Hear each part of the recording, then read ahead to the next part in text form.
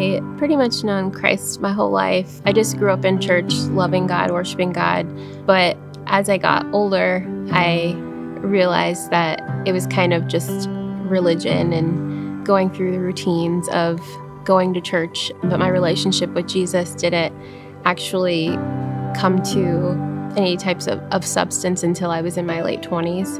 And that was right around the time my husband got offered a job here in Pittsburgh. And when we came here to Victory, it was just like God was handing us the next puzzle piece and the next step.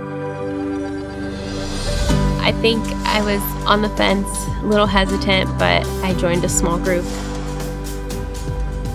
It was just like exactly what I needed in that season.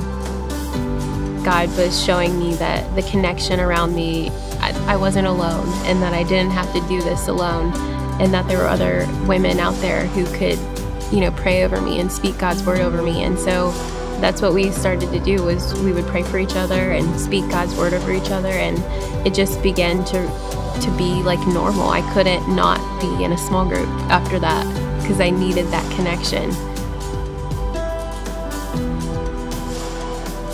It's just so amazing. God is so faithful, and so I just encourage anyone who's thinking about it, do it.